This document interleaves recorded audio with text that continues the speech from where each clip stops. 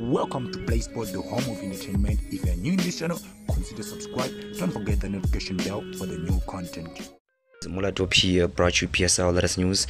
Mafana forward, Mihlali Mayambela has opened up about rumors that linked him to Kaizer Chiefs at the end of the last season.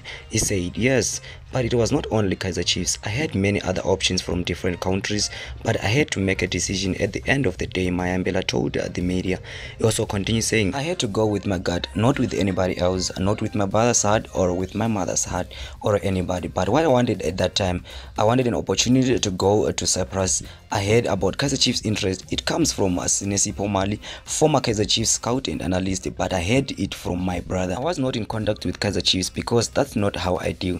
I don't speak to the clubs or with the members of the club. They speak to my agent, but I didn't see any serious from there, and then it ended there. So guys, to be honest with you, that's how Mihlali Mayambela explained about Kaizer Chiefs rumors. So I don't know guys, if Kaizer Chiefs fans still need him to be signed at Kaizer Chiefs. You can leave the comment below and I'll see you in my next lovely video. Peace.